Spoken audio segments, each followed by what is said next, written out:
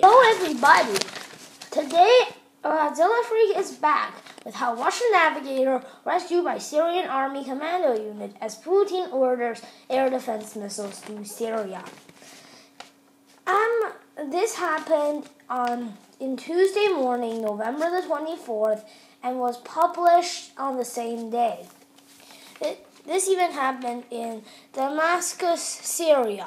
A Russian military navigator whose plane was shot down by Turkey and crashed in Syria arrived on Wednesday at an air base in Latakia province after a 12-hour rescue operation by a Syrian army commando unit, Syrian and Russian officials said.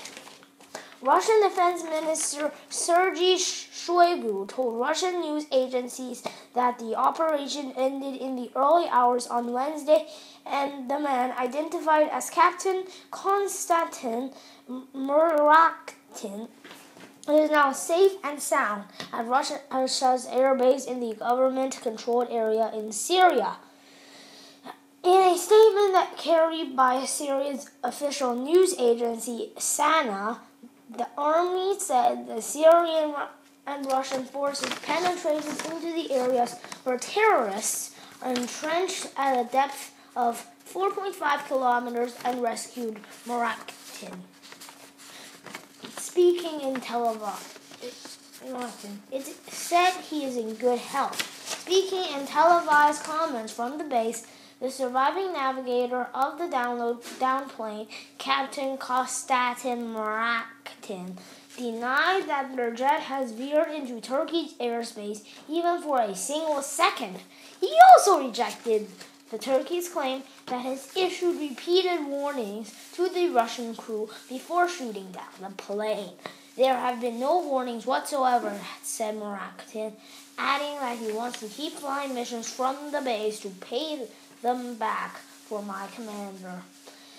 Ambassador Alexander Orlov said on Europe 1 radio that one of the pilots was wounded, then killed on ground by jihadists. Turkey shot down a Russian Su-24 bomber on Tuesday, saying it crossed into its airspace from Syria despite repeated warnings. One of its pilots, identified by the BBC, http://www.bbc.com/news/world-middle-east-349-17485, as LT called, Oleg Peshkov was killed and captured by Syrian rebels. A Russian soldier identified by the BBC as Alexander Poznich was killed during the operation. President Vladimir Putin on Wednesday ordered state-of-the-art air defense missile systems to be deployed at a Russian air base in Syria following the downing of one of its warplanes by Turkey, a move that raised the threat of a military confrontation between a NATO member and Moscow. The S-400 missile system will be sent to the Hmeimim Air Base in Syria's coastal province of Latakia, about 50 kilometers south of the border with Turkey. The systems have a range up to 400 kilometers and are capable of targeting Turkish jets with deadly precision.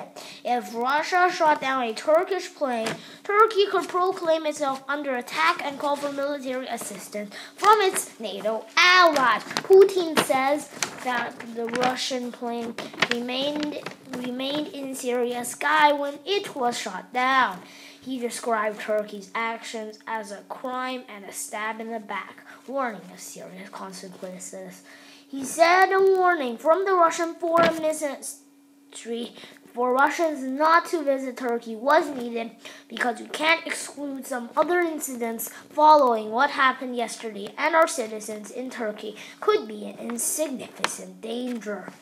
On Wednesday, the Russian leader ordered the military to deploy the S-400s to Hmeimim and take other measures that should be sufficient to ensure flight safety. Defense Minister Sergei Shoigu said Wednesday that Russian missile cruiser Moskva already has moved closer to shore to protect the Russian aircraft flying missions near Syria's border with Turkey with its long-range Fort air defense system. It will be ready to destroy any aerial target posing a potential danger to our aircraft, Shoigu said at a meeting with military officials. He also said that from now on, all Russian bombers will be escorted by fighters on their combat missions in Syria. He said that his ministry has severed all contacts with the Turkish army. Foreign Minister Sergei Lavrov, who canceled his planned trip to Turkey after the incident, described the shooting down Russian plane as a planned provocation. He said that Turkish actions came after Russian planes successfully targeted oil infrastructure using the Islamic State group, alleging that Turkey benefited from the oil trade. The Turkish Foreign Ministry said in a written statement that Foreign Minister Mevlut Cavusoglu and Lavrov agreed to a meeting, but in the coming days. During a telephone conversation Wednesday, but Lavrov said he has no such plans.